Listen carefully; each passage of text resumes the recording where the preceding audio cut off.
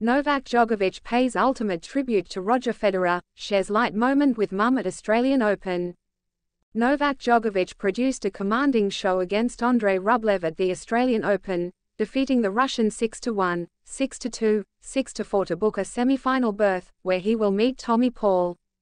Novak Djokovic produced a commanding show against Andrei Rublev at the Australian Open, defeating the Russian 6-1, 6-2, 6-4 to book a semi-final berth, where he will meet Tommy Paul.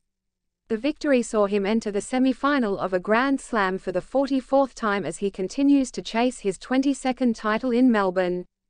This will be the first meeting between the two, and during the post-match interview Djokovic was asked to share his experience when he first reached the semi-final of a Grand Slam event. Obliging to the request, Djokovic said, "I was fortunate to win the semi-finals, but finals I lost to Roger," following which the arena burst into a huge roar. He then asked the spectators to pay tribute to tennis legend Roger Federer. "Let's give him a huge round of applause to Roger. He deserves it. I had some great battles with Roger over the years, that's for sure. Tennis misses him for sure," said the 21-time Grand Slam winner. He also teased Federer with a skiing challenge, which if happens will surely be a blast on social media, considering the reputation the two hold in the tennis circuit. "I saw him dressing up very sharply for Fashion Week the other day. I've seen him skiing. I wanna challenge him for a little skiing race in few years' time.